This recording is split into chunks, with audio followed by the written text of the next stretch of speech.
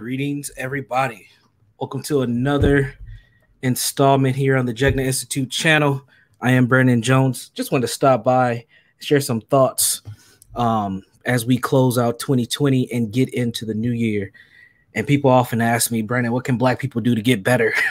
What can Black people do to stop being in the struggle that we're in? How do we heal our trauma? Things of that nature. And one of the things that I've been grappling with over the last 3 years has been this concept of us being addicted to whiteness and white standards and white values. And I came across a man by the name of Dr. Jerome E. Fox. And I believe I first heard of him on Carl Nelson's broadcast. And for folks that don't know who Carl Nelson is one of our legendary talk radio hosts in the Black community. He's been around for a long time on several different networks, and he's currently has a show on I think he's broadcast out of the DMV area. I can't even remember the name of the show, but anyway, the Carl Nelson Show. Check out the Carl Nelson Show. He has great guests. They don't always record their interviews and their topics that they have, so you got to kind of catch it live, otherwise you will miss a lot of things. But that's one of the issues that we have all over when it comes to Black media, is being able to catch up to the spaces and the places that we're in and make sure that we have the content that's recorded. So one of my big beefs with KMOJ, which is our local, the People station here in the Twin Cities, is that they don't record stuff. I mean, they just started doing it more, but there's been so much valuable information and so many just people that have come through and have shared constructive and quality information that's just gone. We have to do better at that. So part of the reason why I'm starting to do more YouTube and now Facebook Lives as well is to share information. You know, we have to be able to develop and cultivate our thought leaders because that's how we get out of this. That's one of the ways that we get out of the situation that we're in. So I have to be able to provide constructive content to help people think a little bit differently and move forward. Peace to VC. I see you in the chat. Thank you for joining me today. I am not going to be on extremely long. I'm not going to take any calls. We're going to save folks coming in and talking for Ask the Jegna on Mondays, but I will randomly just be popping up, talking about topics that come to mind. Peace, LeVar. Welcome. So I want to talk about being addicted to white. And I know that that's a very controversial topic. People, as I said on Monday when I went live for the first time, is that my Facebook is a conglomerate of random things. I have students, I have former clients of mine, I have family members, I have colleagues, I have people that only know me from particular spaces online, people that I work with. Like, it's just all types of folks in there. So it's going to be very interesting to see how this manifests and develop as we move forward, because a lot of folks are focusing on the Facebook. Speaking of Facebook, feel free to join the Jegna.org Facebook group or Ask the Jegna Facebook group. It's just Jegna.org. You can add yourself to that group. I'll try to drop a link at some point. You can also find the link in the description to this video, and also be able to, and also make sure you subscribe to my YouTube channel. And again, it's just my first and last name, Brandon Jones, and then Jegna. You should be able to find me. If you type in Brandon Jones in YouTube, you will find a football player who used to play for the University of Texas. His name is Brandon Jones as well. He's actually in the NFL now, but he was a big-time recruit out of Texas, went to UT, was a Longhorn, and now he's in the NFL. I think he plays for the Titans. But if you just type in Brandon Jones, you'll find him. You got to put in Jegna, and if you put in Jegna, you'll find me as well. So make sure you go ahead and subscribe to the YouTube channel as we go. But I want to dive into this book. So I mentioned his name before. Dr. Jerome E. Fox. He wrote this book, Addicted to White, The Oppressed in League with the Oppressor, a shame-based analysis. And what he did was pretty phenomenal. I mean, Jerome E. Fox, if you Google him, you'll find a few interviews that have been recorded and shared, but he doesn't like to be out in public, which I don't blame him. He's somebody who has kind of got himself off the grid. He does his teaching thing. He helps people in his local Philadelphia area, and he keeps it moving. Which I don't blame him, because doing this work, being a public intellectual, being a Black thought leader comes with a lot of criticism, and a lot of folks don't do it, especially if you're doing it in a way that's quote unquote unapologetic. I know we use that term all the time, but if you're doing it in that manner, people are going to come after you. People that look like you, people that don't look like you. And it's important that we protect these intellectuals, especially people who are giving out constructive information. And the crazy thing is, the information we give doesn't just help Black people, it helps other folks too. But still, you are demonized when you bring information that is counter to the mainstream narratives, which gets into the context of being addicted to white. So addicted to white, ultimately what Jerome E. Fox did was he took the concept of 12 steps from the chemical dependency world. And for most folks, you may not be familiar with 12 steps. You may be more familiar with things like Alcoholics Anonymous, with which they ultimately use a 12 steps framework for helping people recover from alcoholism. Now, 12 steps has been proven to help with other chemical dependencies as well, but it originally started off with working on curbing alcohol addiction. So what Jerome Fox did with his work is he said, what is it about Black people that we can't, quote unquote, recover from racism, white supremacy? Why can't we do it? And he looked at it from this framework of 12 steps. So he put together this book, and this book is a workbook / actual text that you can utilize to overcome your addiction to white, believe it or not. And it's funny because people like him don't get brought up in anti-racist circles. You'll get your, Robin DiAngelo's. Now you're starting to hear more of folks like Resma, shout out to him. But you don't get folks who are talking about the other end of anti-racist work, which is undoing the anti-Blackness that Black folks have we've been cultivated in a lot of anti-Blackness. And it's important that we got to do our work too. And that's one of the things that I always keep in mind myself as I do work in the diversity, equity, inclusion space professionally, is that a lot of that work is aimed at helping white people not be racist. But the thing with that is that's only half of the puzzle if we're talking about eliminating racism for Black folks. We as Black people have to do our stuff as well. What's up, Wolfman? I see you. Hey, Michelle Jewel. What's up, Brian? I see y'all in the chat. Yeah, addicted to white. And I want to share the 5 concepts that he lays out early on in the book. He talks about these white values that we hold as Black folks that we need to work on in order for ourselves to, quote unquote, recover from what has happened. We talked a lot about Monday about, and we hear this all the time, that something's not wrong with us, something happens to us. And I shared that I have an opposing view than a lot of people on that something did happen to us and something is wrong with us. Both of those things can be right at the same time. And I, as someone who is in the academy, who does teach, and someone who is in this psychological space and tries to help my folks as best as possible, is the fact that I can't let go of the fact that something is wrong with, like, collectively, we have an issue. We have multiple issues that we have to work on. I was talking to a sister earlier today, and we were prepping for a podcast that she's getting ready to launch. She wants me to be a guest on there, and she was pretty much talking about this, like, well, what do we do? And I told her, I said, if white people disappeared, let's say the sun decided to shine in 2021 and just white folks out. Okay, let's just say they just got wiped out. Black folks will still have the same issues that we have due to our addiction and our codependent relationship to white folks. All right, I think we probably would be even worse off if white folks just left us alone. And I say that because we have developed in this current time, we have developed with white folks for so long that we have this codependent relationship. So if they're gone, what do we do? And what Jerome Fox was saying is, since we have this addiction to white, we have to focus on recovering from that in order to be healthy.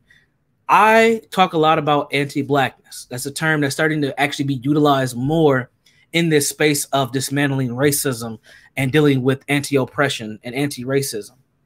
And it's important for us to keep in mind that racism, white supremacy has created all these additional factors that impact our lives. So when we think of things like capitalism, you could put capitalism in a white spin, but it doesn't have to be.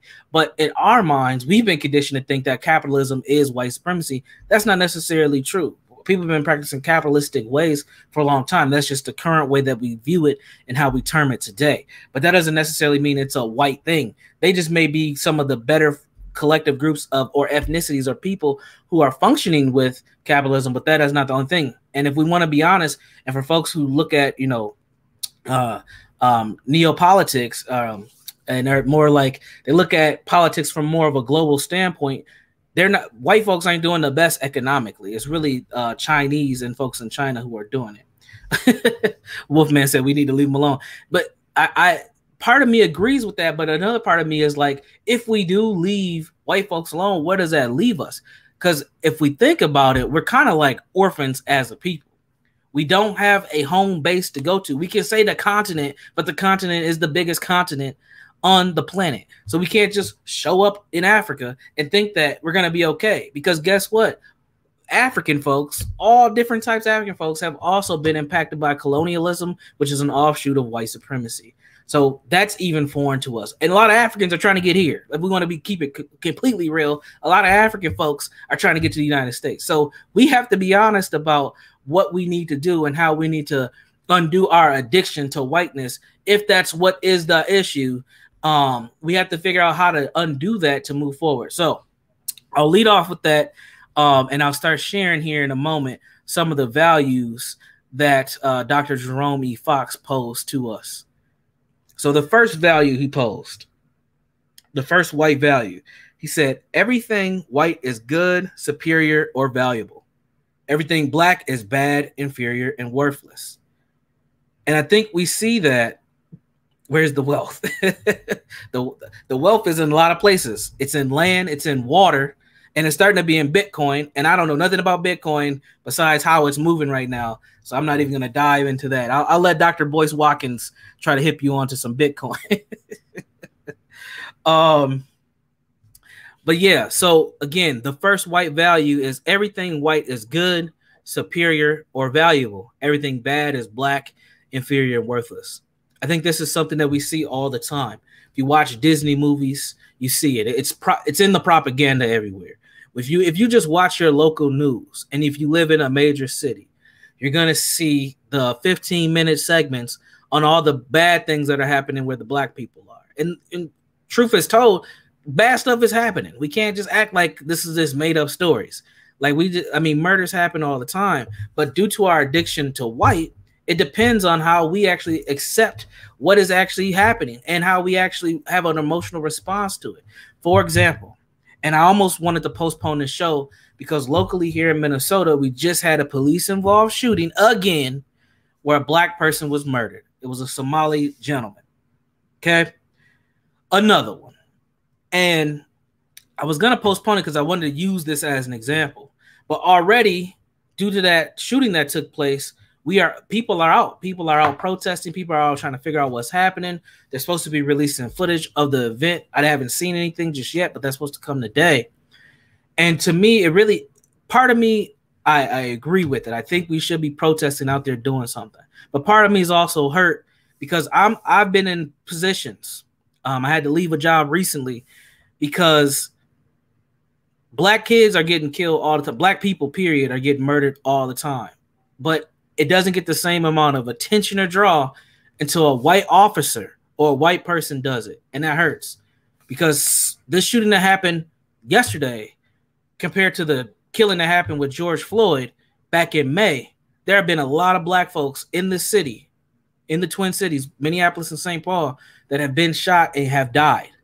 And we haven't had the same response. And that frustrates me because those folks who need help, who need things paid for, those are they came to the program that I read, that I helped run. It was a conglomerate of folks, but we were the folks helping them, making sure that they have food at the funeral, getting bus tickets for folks to come to the funeral that lived out of town, sending people out of town, trying to prevent people from getting murdered.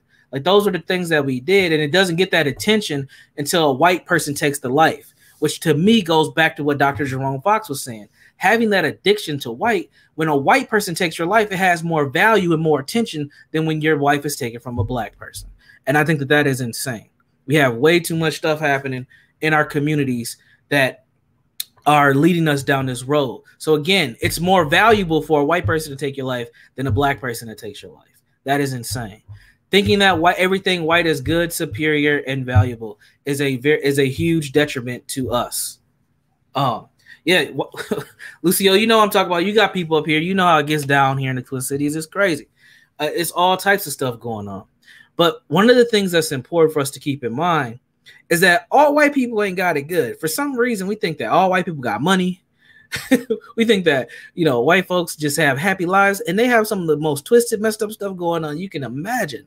And you won't know it because we usually stay in our own circles. But if you get into some of those circles and you hear about things, or maybe you get a job where you're working for a county, you'll start to see that there's some twisted stuff that happens in their community too. But we've been conditioned to see this white value and have them on the esteem that all their lives are perfect when their lives are just as jacked up as ours is. It's just manifested and broadcasted a lot differently. And that's the thing. Also, they'll typically, a lot of times they'll have different resources to deal with their issues versus how we deal with ours. But when you don't control your media, you don't control the narrative. When you don't control economics, you don't control how the resources are displayed in communities. Therefore, some people's problems get handled differently than others. So we have to keep in mind that for us, we have issues that we cannot think that white people don't have, because they do too. They have similar issues, which we can look at the opioid epidemic that's been going. Now, we haven't heard a lot about the opioid epidemic during COVID for some strange reason. But before COVID, it was something that was being talked about more and more and more. COVID-19 happens, it's like opioid epidemic's gone. Please believe, many jobs that have been lost, many homes that are going to be foreclosed on soon. The opioid epidemic is about to be a huge issue across the country, especially in those rural areas where the economic system was already messed up. So we need to keep that in mind as well, and stop thinking that just because something is white, it is right, or it is good, or it is valuable, because a lot of times it isn't. But a part of one thing, and I'm probably going to talk about this at another one of the values, one of the things we got to keep in mind is that we have white values as Black people. We have adopted white culture. We still hold essentially our culture as well. But as American folks, we have picked up the white American value system. It just plays out differently due to our axiology. I know that's a big word. I'll break that down at a later time. But ultimately what it is how we view the world and how collectively we have our value system, or how we operate throughout our value system. So we have white values, believe it or not. And just like they view white as good, superior, and valuable, same way we do. And this is why you see Karens running around here wilding out about cell phones that they left in Uber and all those types of things, because they believe that what they say goes, and that they have the constitutional right to do what they want. And we need to make sure that we have our own constitutional rights as a people. And again, I ain't saying nothing bad about white folks. I'm just pointing out some things that we see all the time. They can take it how they want. So white value number 2, tangibles are valuable. Intangibles are worthless. Hence, things to be pursued more vigorously than relationships. This goes to Dr. Edwin Nichols. Many people have no damn idea who Dr. Edwin Nichols is. Probably one of the more brilliant people we've had, a Black man in this country, one of the most brilliant minds we've had in this country. And he created this axiology chart that talks about different groups and how they base their morals and value systems.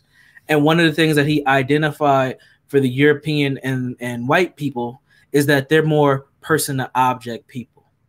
For Black people, whether that's African, African-American, Caribbean Islander folks, Black folks in Brazil, etc., we are more people to people with our axiology. So our value system comes in the collective.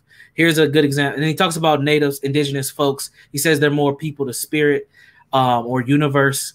He talks about folks that he considered to be Asian. I think he also clumped Asian folks in. Oh yeah, he clumped in like Arabs in with the Asian folks. And he said with that collective group of people, they're more people to culture people, or people to group people. So the way that they function is how the group functions. If everybody's doing something, then that's what they're going to do.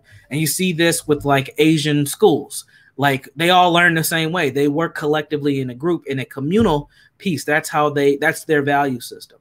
He said for Latinos or Latinx folks that they were like indigenous folks. They were more person to spirit, or person to nature or universe. Now, with white folks and with Black folks, now when he talks about white folks being person to object, that is those things that are tangible things, right? So again, white person to tangible things. So white people, what do white people measure themselves off of? They measure themselves off of my house, putting my kids into college, the type of car I have, how much miles I was able to save on it, the price that I was able to negotiate, how my lawn looks, the job that I have, getting a promotion, being a part of a board, sending my kid to X school for this reason. Those are all objective things, right? They're markers of success and movement and social economic development. But at the end of the day, they're object things. That's how they function as a people. So if you're a white person and you don't reach those standards, or you don't take care of your families and things like that, then what ends up happening is you are not functioning correctly. And quiet as it's kept, there used to be a lot more vicious towards one another when they didn't. So back in, like, for example, one of the examples is like welfare. So welfare was created after World War, I think it was World War I. I believe it was World War I. Well, welfare has been around in different elements, but what we know welfare to kind of be today is after World War I, I believe. It was created for white women who became widows. So when their husbands went over to war and they died, or they came back severely injured and they could not make a living anymore, the government put in place economic resources to help these women. Because at that time, being a woman and being single, you were looked at as strange. You were looked at as weird, and sometimes you were kicked out of your family. So you were supposed to be married. You were supposed to end up having babies and creating a family back in that time period. So again, it's about those tangible things. If you don't have those tangible things, then you're worthless. And that's what we end up seeing. So from their value system, it's person to object. For Black people, our version is people to people. And this is why you hear things like, oh man, we just need to get together. We need to have more conversations. We need to, work better together. We need to build group economics. The reason why you hear those things is it comes deep within inside of us as our cultural nature, is that we are people to people. Now, you can have individual success all the time, but we separate that all the time. This is why you can have Oprahs and LeBron Jameses and Serena Williams and Russell Wilsons and all these people. We can have those individual successes, and in a white paradigm, those people are looked at as successful Black people. In a Black paradigm, those people are looked at Black people who have done something, but they don't represent everybody. See the difference there? We have to be able to understand how the axiology of white folks and our folks affects how we view ourselves. Now, as I stated earlier, Black people, we do have white value systems, even though it just plays out a little bit differently because we're Black.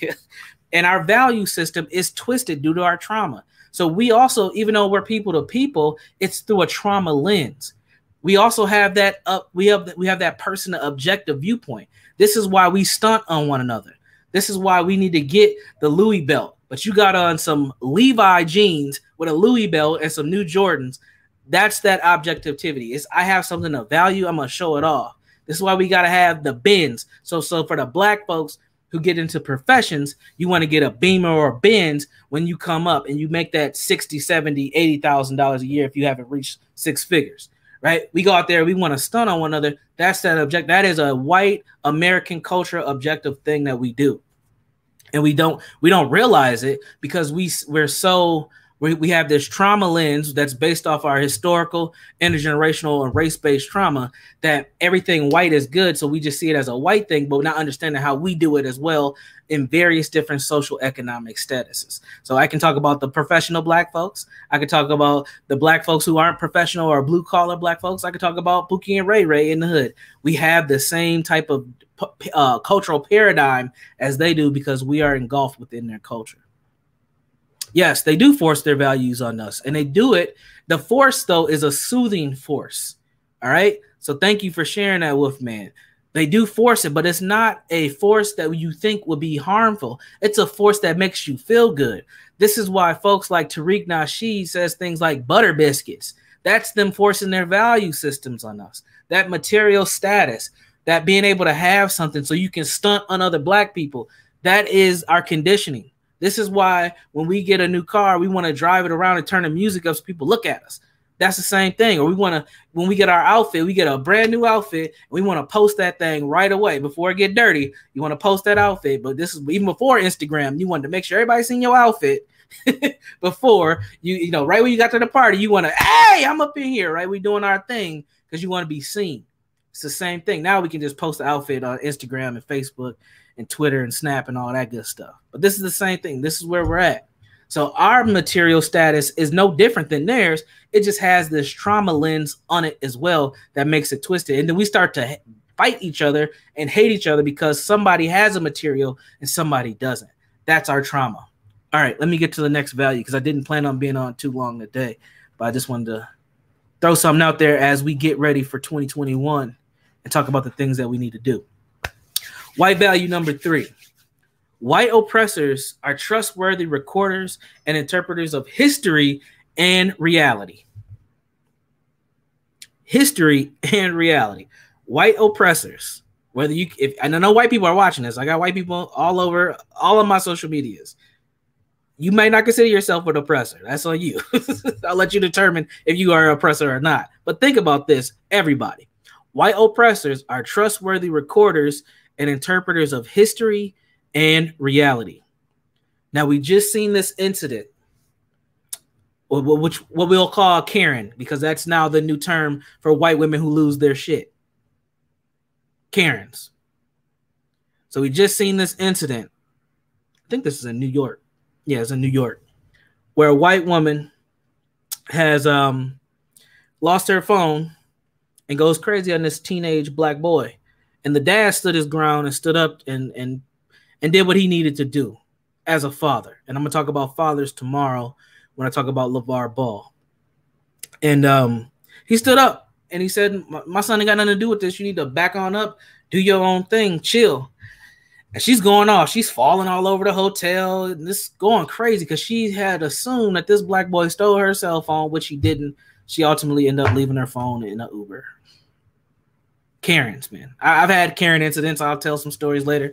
Man, it's crazy. But again, it gets back into this trustworthy recorders and interpreters of history and reality. The reality part is the part that I want to focus on. Because again, that reality is this person is a thief. They did this to me. When we talk about Tulsa, Oklahoma, Rosewood, Florida, when we talk about those places, we know those places have narratives of Karens, white women, who accuse black males of doing things in those communities being destroyed. There are other communities who have similar stories that we don't know the histories of, but they've been told from family to family. And that's the thing that we have to keep in mind, because again, Karens are going to do that because they have been put into a position to allow that to happen. And we have been conditioned to see them as trustworthy recorders of interpreters of history and reality. So what they say is the word, right? What they do is the word. And how does this happen? Because Karens, we can just talk about Karens. How this happened is they have been put in a position where they condition us. They are the teachers of our children or the daycare providers of our children. They are the social workers that come into your home. Sometimes they're even the friends of the family. They do nice things. When you start playing sports, especially if you have athletes, young athletes that are good, these are the parents that are on those booster clubs and those commissions. Them white moms, they're doing banquets. They're having everybody over. They're treating you right. They become people that we confide in, right? When we get on our job, we're looking for the coolest white person on the job. Let's keep it real. And what ends up happening is that's how they become the trustworthy recorders of our history and our reality. You know, it used to be on the news, you would have a white male who was very articulate talking to you. Even me saying white men being articulate is like a shock to your system, because usually you associate that with the black person, like Obama. But white people can not be articulate, and they can as well. So when it came to media, on the radio, on the television, when TV started to come, you would get white males that were articulate. But what happened? It started to shift in the mid-'80s and the 90s. You start to get these blondes. Then they introduced them into sports. You get the sideline reporter. Now we have white women as co-hosts. And I'm not coming at white women. I'm just pointing out the realities on how this stuff happens. So they become the trustworthy recorders of history and reality. But but one of the things that, and I talk about Karens, and it's fascinating because Karen has become like this national phenomenon on how we understand this type of behavior, which is part of our Black genius. We do this all the time, where we see something, we label it, and it becomes a thing. And that's what Karens is. I see there's actually a pretty popular YouTube channel. If you want to have a good night tonight before the ball drops, type in Karens in the wild, and you'll just see white folks going crazy. All types of videos of white folks going crazy, called Karens in the Wild on YouTube. it's a hoot, man. Me and my wife, sometimes we just like, look, we ain't got nothing to watch. Let's see what's on Karen's and Wild. We watch video after video, cracking up, because this is something that's going on. And at some point, somebody's got to look at this psychology. And I always tease and say, whenever I go get my PhD, I really want to study what happened to white folks who were part of lynchings and were part of all that took place. Where did that mentality go? And I want to look at the psychology of white women. I know I'm not going to be able to get a PhD doing this. I'm going to have to get 10 years before I can do this. They're going to run me out of here like Dr. Tommy Curry. But where does that Karen mentality come from? What is that about? Because that's not just an isolated incident. That is some stuff that needs to be researched thoroughly. What's up, Mark? Good to see you, man. Glad you're doing well. Hope you're having a good end to your 2020, my friend. So we have to think about that. So again, white oppressors are trustworthy recorders and interpreters of history and reality. Another thing that I wanted to mention about this that we really have to think about, especially as we go into this, we're already in this decade, right? 2020 was one of those years that we want to put behind us, but I think it really unveiled a lot of the truths that are happening, and we have to continue to build upon those truths to move ourselves forward as we go into this new decade, or as we continue on into this decade. We have to let go of the meme, and I keep bringing up memes. I'm going to bring them up all the time. We have to let go of the meme of saying they don't teach our history in schools. We got to stop saying that. We got to stop even assuming that they're going to teach our history in schools. That's not the school system's job to teach Black history in schools.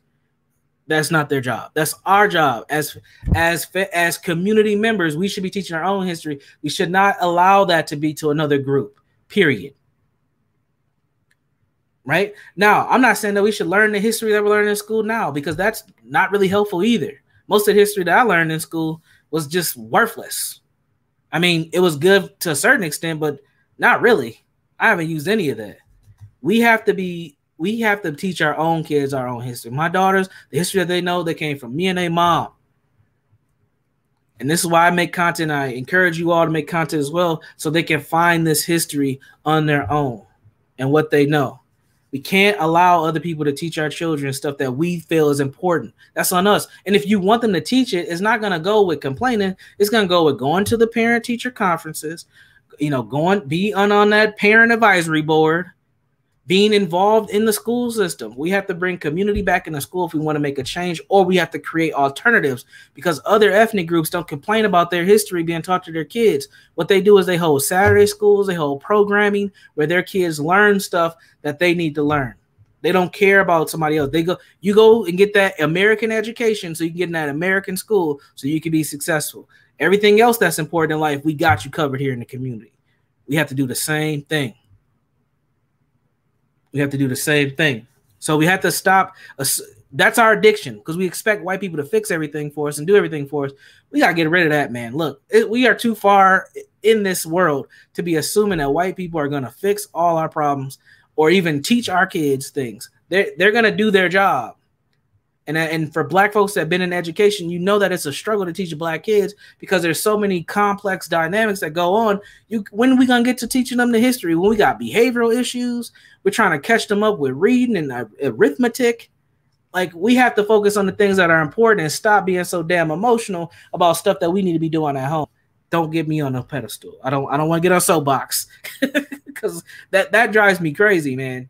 I've worked in schools. I've been a school-based therapist. I was a school-based therapist for 4 years. And the stuff that parents would complain about, it's like, but okay, before we get to that, let's talk about these other issues that are going on at home, so we can so we can make sure this student's even ready to be at school. Because a lot of students ain't even ready to be there. We have to break these white values that we have under this trauma lens in order for us to move forward. All right, I'm going to move on. So I'm starting to preach, and I ain't into preaching. So white value number 4, individualism is better than collectivism. Hence, obligations to the group are subordinate to personal gains. Now, this also comes out of what I talked about Dr. Edwin Nichols and looking at that axiology of person to object. We have to be able to move beyond that individualism. But see, the twisted part about this, and when I get further in this book, I want to come back and talk more about this particular value, is that in the system that we live in America, we kind of have to hold both of these areas. We have to hold the individualism piece and the collectivism and do kind of a both and. Because the way that this society is set up, it's set up with the ideas of presenting individualism, but things happening in a collective. One of the things that can benefit us as a people is if we work better together. This is why we always say that. But we can't do that if we're not going to work on our trauma. And what me and Sam Simmons, we talk about this is like, how do we work on our trauma collectively? I don't know if we can. Because there's so much pain there. There's so much mistrust. There's so much shame. There's so much guilt in working on our trauma. We might have to do that individually. Like Mr. Fuller says, Mr. Nellie Fuller Jr. says, a united independent effort. That might be how we heal from our trauma. So we have to be able to understand that the healing is going to take place with us as individuals, but in the hopes that everybody's doing their healing work. But ultimately, in order to move forward, we collectively have to move as a unit. So that's a deeper concept. Again, collectively, everybody individually has to be doing their thing. The way I like to express this is that for me, I had to do my own healing work. Before I decided to do any clinical mental health work, I told myself I need to go sit on the couch. If I'm going to have somebody sit on the couch across from me, I need to go sit on the couch. Hey, what's up, Shar? Good to see you. I had to go sit on the couch myself because I knew it wasn't going to be right for me to listen to anybody else's trauma when I got my own stuff that I haven't filtered through and dealt with myself. So that's what I did. That was an individual effort for me to go and just start doing my own work. Now, I know that it doesn't stop there, though, because I have to I share stories about myself all the time because that's how we connect as people. We're people to people. Narrative is an important tool for us in our healing process. So I don't stop there, but I keep doing my individual work because I have to what? I have to be an influencer, right? I have to have some level of influence, share what I know. I didn't get 2 master's degrees to just put paper on my wall and feel good about myself. I need to share this information to help my community. That's the collective piece, right? I also have to role model behaviors. When you see me out in the community, you see me presented in a particular way, and I keep those values and morals and those standards that I present for a reason, because people are watching, young people and old people. That's how you present something different. But when you start changing up, people don't believe you, and they're like, "Oh, he ain't really like that." And we have to be able to role model who we are. We can't be faking and funking all the time. I had this young man, tell another story. I had this young man, this hurt my heart. I hope this young man is doing well. I don't know where he is today, but I had this boy who he was the oldest. He was like 13 years old. This big dude, 13-year-old. He looked like he was about 15. Boy, he never played no sports in his life. Just a big old boy. And his mom brought him to therapy, and he had anger issues. Crazy. Dad was incarcerated, the whole 9. And so his mom brings him to therapy. I do therapy with him for about a month, and this was like in the summer. So spring's getting ready. It was like June.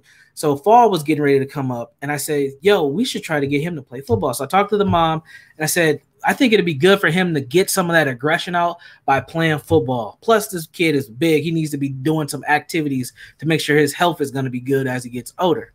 So she said, "Yeah, let's do it." So we found the local rec center close to their house. They had a football team. He got on a football team. The kid was doing good. And then like a month, it was like not even a month. Yeah, it was probably about a month and a half. It was like mid-September. He comes to session. I haven't seen him in a while. And I'm like, "Man, what's going on, man? How's football going?" So I'm excited. Like, yeah, he's got into football. He was like, "Man, I quit that." And I said, "What happened?" He said, "Brandon, the coach just kept trying to have sex with my mom." I was like, "Oh, shit." He was like, "Man, I didn't want to do that." He's like, "The coach kept trying to have sex with my mom. So I didn't want to do that no more." And that just hurt my heart because he lost all hope in that activity that was good for him because the coach kept trying to talk to his mom. Now, I don't know if anything happened between the coach and his mom, but he kept seeing that over and over and over, and that crushed him and his ideals of what that opportunity was like. And that's what I talk about motivating behavior. Like, that's what I talk about role modeling behaviors. That as that coach, you got to do something better than that, man. Don't be just trying to have sex with this boy's mom. especially if she ain't even giving you no, if it's not a legit thing, but you keep trying and this kid's seeing that hurts. And that's not uncommon. That happens all the time. Remember when I played football, there's tons of coaches trying to sleep with people's mamas and stuff. This stuff's crazy. And I really hope that kid is okay, because he is prone to be out here doing all types of reckless behavior. And he's a big kid. At that time, he looked like he was about 15. And he was just going to the 8th grade. I can only imagine where he's at now. That was like 5 years ago. But again, we end up having these situations. We have to role model better behaviors for the collective. So I hope that makes sense. So again, the white value number 4, individualism is better than collectivism. That's one of the thoughts that we have. Hence, the obligation to the group are subordinate to personal gains. Sometimes our personal gains are connected to our community, but we should have that in mind. I don't know who's told me this when I was younger, but somebody said this to me. Maybe I read it, but it said, no matter what you go to college for, you should go to college in mind to help your people. And I always thought that. When I went to be a dentist, I wanted to be a dentist so I can go to the hood because I'd never seen a black dentist before. Then when I switched my major, I said, okay, if I'm going to be working with people, I'm going to do this mental health stuff, I'm going to do it for us. Because, again, my individual gains were really to help the collective. So we have to be able to work on that and move forward. So for 2021, hopefully we're doing that. All right, last one. Let me get ready to wrap up. White value number 5. The best way to feel good about yourself is by surpassing, outdoing, and defeating someone in an activity, achievement, or personal characteristic. If any of y'all remember, what's up, Air? If any of y'all remember the classic Jay-Z line, stunting on hoes, that's what this is. The best way to feel good about yourself is by surpassing, outdoing, and defeating someone else in an activity, achievement, or personal characteristic. We have this sickness bad. This is an American value, by the way, too. I got to have a bigger house, bigger 401k, better Tesla, better dog breed, right? We can't go to the local food market, whether it's Cub or Cubs, as black folks say, Cubs food, Cub Foods, Publix, right? We got to go to Whole Foods, Trader Joe's, so we can stunt, let people know we're getting organic, right? And yes, it is definitely social dominance, but social dominance is a part of humanistic behavior. You see this, it's a part of creatures, just in general. You see this amongst animals. There is a social dominance theory there, but our social dominance is limited as black people. What do I mean by that? We only want to be socially dominant amongst us. We only want to dominate us because we have adapted anti-black values that are an offshoot of these white values. So we only want to socially dominate another black person. We don't want to compete with nobody else but us. And then we get mad when they come into our territory. Like when white women want to get braids or when they want to go get them BBL surgeries and get little curves, then we want to complain. Because that's not their territory. They're not supposed to come in our area and dominate us like that. That's for us to dominate us. That is a sickness. We don't want to go dominate K-pop with the Japanese kids. We want to dominate us. In 2021, we got to stop trying to dominate one another. Even when we try to support one another, it might start off genuine, and then that trauma creeps up, and then the effort falls flat because we want to start stunting on one another. We see this in the fraternities and sororities and the social groups. We see this across all social economic statuses. Because I know when we get online and we start talking about black people, we talk about black people that are the working class and poor black folks, but this is black folks across the economic statuses. The writer had other principles, but these were the main 5 that he focused on, Michelle. And again, this book is called Addicted to White, The Oppressed in League with the Oppressor, a Shame-Based Alliance. But he has some other ones. These are the 5 main ones that he utilizes, and he just breaks them down. He just breaks them down throughout the book. Like we have to be able to work on this. Like this is one of the main things that keeps us back is we get stuck at just stunting on one another all the time.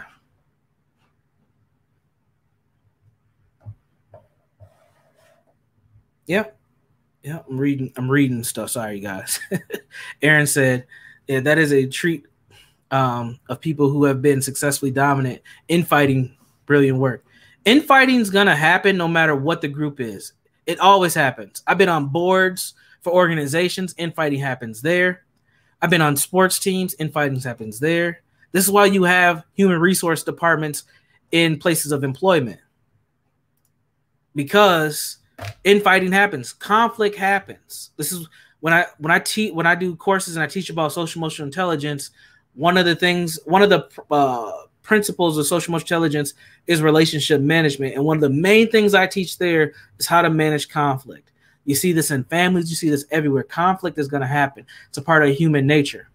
But when you create conflict just because you want to stunt on another black person, that is problematic. That is not natural.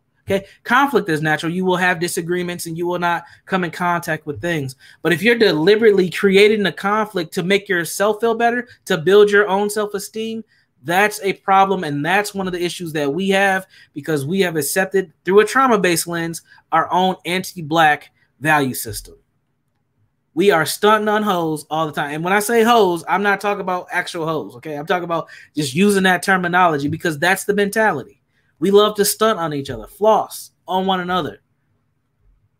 And we learned this early. I've seen so many kids who are talking about other kids' clothing. Oh, what, you got that from Old Navy? Ha ha ha. And they got one outfit from Nordstrom's rack, and you're 8 years old, and they think that they just got everything because they've been taught a value system that is inaccurate at 8 years old. We have to be able to move beyond this. Competition is natural. Competition is natural. What is unnatural is the debase of competition. But we also have to understand how to compete as black people. Our competition is not within our own community. Our competition is everybody outside of it. And they figured out that we won't compete, and it's easy to feed off of our dysfunction. We'll crack jokes all day. We'll laugh at people. But at the end of the day, collectively, we won't threaten any of their lifestyles. And until we start, and then here's the trick bag, and I'm gonna close out. When we collectively do get together and start to threaten stuff, what do we see? We see changes happening very quickly, which is what we seen after the murder of George Floyd.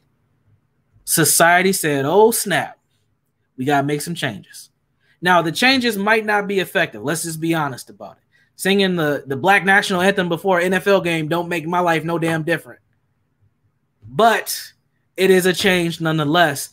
But we have to be in position collectively to make sure the changes that are necessary to move our community forward are changes that we implement, that are actually going to benefit us. Because if we let entertainers, period, who have already been conditioned in the entertainment industry to not really move the community forward, if we let those folks make these decisions on what change looks like, we ain't gonna change a damn thing. And this is why I always stress, we need lawyers. We need people that understand law making these decisions, not Benjamin Crump, okay? Not just him. We need more people. It can't be one person. But again, that's how we get caught up, is we got to have that person on top. No, we need to have multiple people who are in sync with a cultural understanding on what needs to be done and understand law, because in this country, that's what makes things move. Money, policy, and procedures. So on that note, happy holidays, everybody. I'm going to stop running my mouth. I'm going to swing back tomorrow early, talk about LeVar Ball. We need to put some respect on LeVar Ball's name. The man's put 3 sons into the NBA. Came out and said he was going to do it and made it happen. I don't care how they play. They made it. I don't care what they do or who they date. Doesn't matter. I don't care who their mama is. There's a black man who was a father, said, I want this for my boys, and made it happen. That's important. We all need to have a little bit of LeVar Ball inside of us for our children, so our children go out there and compete and become the #1 stunners that we are. Stop stunting on each other and let's stunt on society, and let's do better for Black people. I am Brandon Jones. Welcome to the Jegna Institute. I will see you all next time. Thank you. Hotep and Bill. Peace, family.